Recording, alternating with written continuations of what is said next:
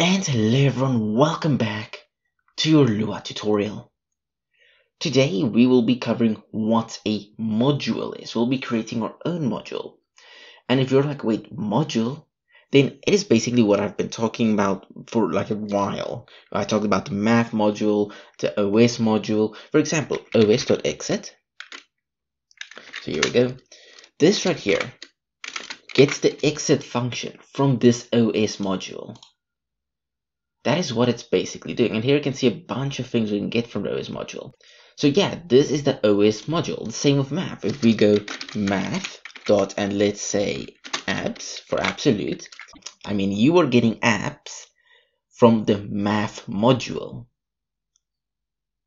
So let's create our own module so we can actually get a deeper dive in what's going on in here. So let's create our own math module. One with just basic functions, but it can do what we need. So here's my Lua file. It is, if I can open up my folder here. Here we go, that's my Lua file. If I were to create a new document, and let's create a custom module here. So I'm going to say mymath.lua. Whatever you call it, it's up to you. Save that, and now as you can see, we have a mymath.lua file. So let's go in here. And before we continue, let me just tell you, a module is basically a Lua file that returns a single table when called. This sounds maybe like mumbo jumbo to you. It's just a table. It just returns things that's inside of a table. So we're just returning a table to the user. You can also do it better with OOP and functions. And I will probably show you how to do that in the next video where we do talk about OOP. But even if I don't, you should be able to kind of figure it out even on your own. But we'll be working with tables for today just to keep everything simple. And a package is a collection of modules. So if you have like, let's say 5 modules, then those 5 modules together is called a package. Alright, so let's start here. Now we're going to call this math. So it's going to have 2 M's and then ath, just for math. So, and that is going to be our table, and we're going to set that to an empty table because we want to return a table on the end of the day. Then here we can return math. There we go. So this is our module, the most basic version of a module. It can't actually do anything, but now we have a module. And this return here at the end, this works perfectly fine because this file right here is now a module. So it will return this when we call it.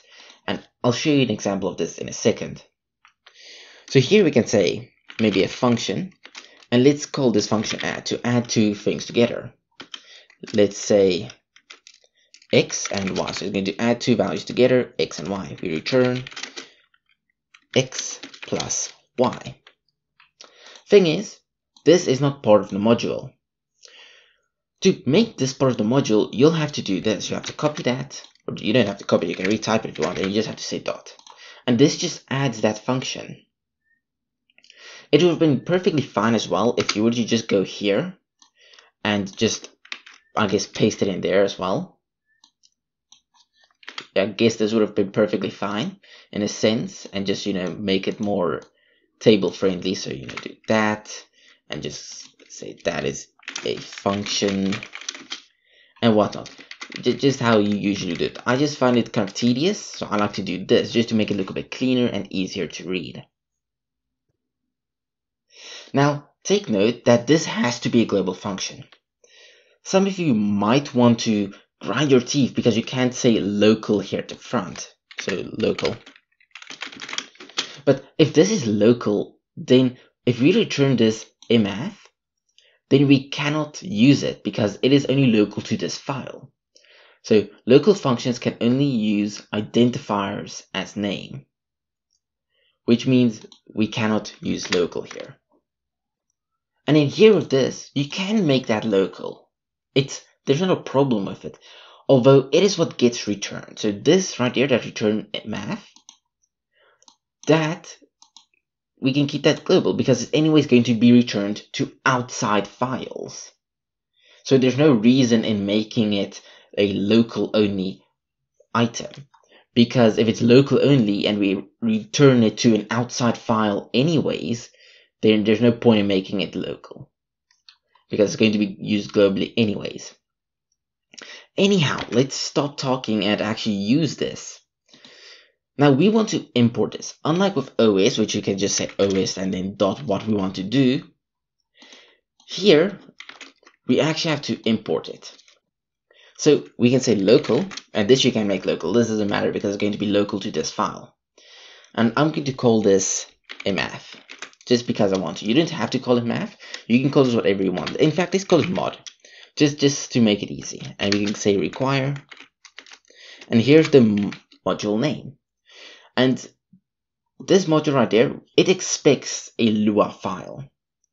So it expects a .lua. So we can just say my math. And that will import this module from the file my math. And it's our own custom module. The reason we have to import it is because it's our own custom one. If it wasn't our own custom one and it was provided by Lua itself, we didn't have to. But this is also what you have to do if you maybe use a package manager for Lua.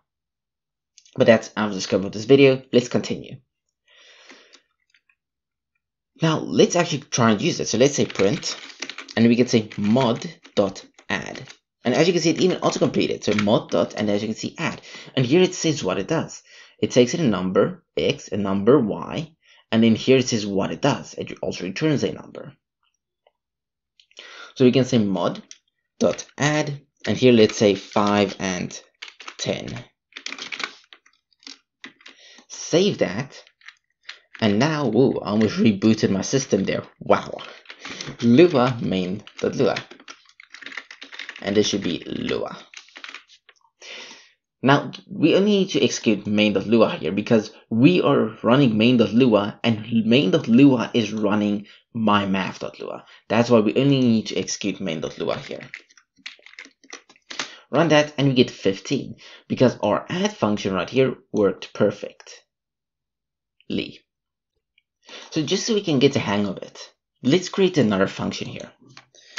So one of the more common functions you can also find in math libraries, so math, and it's the times function. You can times usually with it, or even power. Let's do power.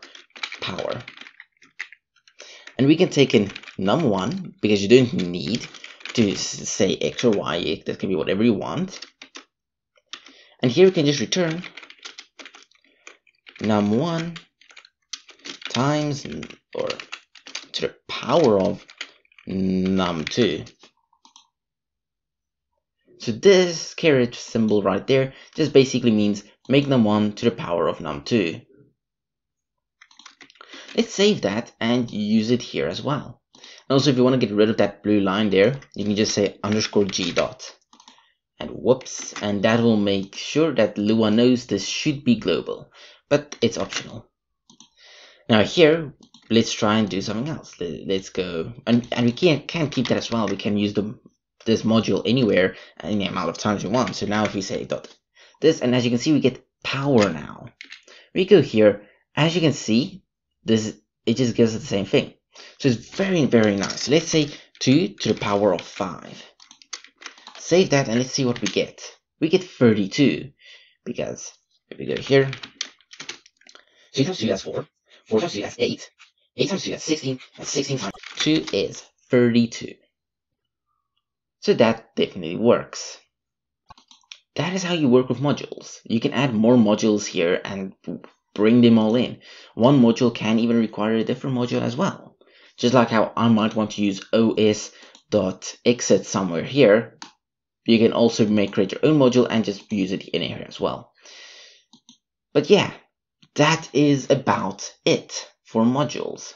So now you also have a little bit of a backside on how os.exit works, or what other math things, math.abs or seal. You now know what's going on behind the scenes. And yeah, thank you for watching. I hope you all enjoyed and can now create your own module. And I'll see you all again in the next Lua tutorial.